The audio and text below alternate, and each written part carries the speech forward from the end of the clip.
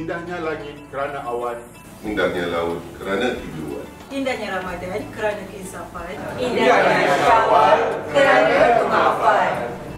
bulan Ramadan bakal ditinggalkan, hampir menjelma Syawal mulia, saling bermaafan dilupa jangan, meraihkan kejayaan dengan gembira.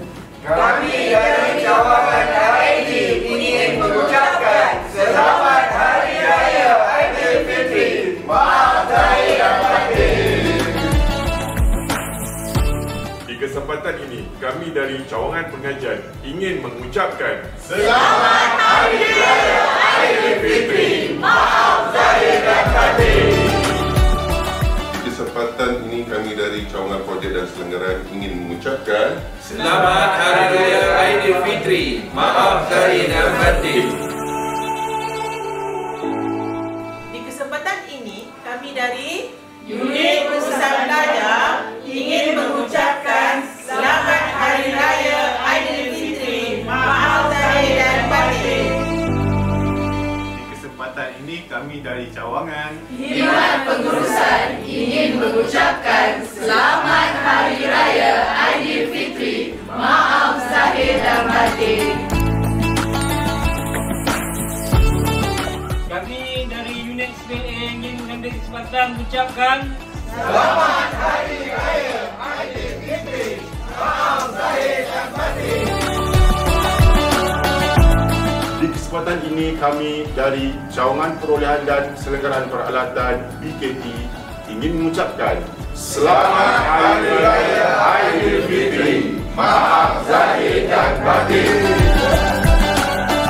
Di kesempatan ini, kami dari Urusan Sumber Manusia BKT ingin mengucapkan Selamat Hari Raya Aidilfitri. Maaf zahir dan batin. Kok pernah jalan lah ni? Mana?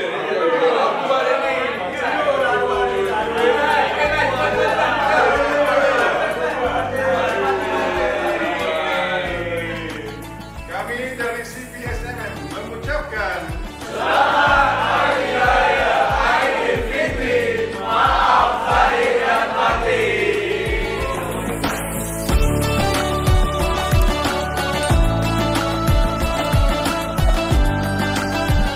Assalamualaikum warahmatullahi wabarakatuh. Saya bagi pihak pengurusan BKT ingin mengucapkan Selamat Hari Raya Aidilfitri dan maaf zahir dan batin kepada semua warga kerja BKT.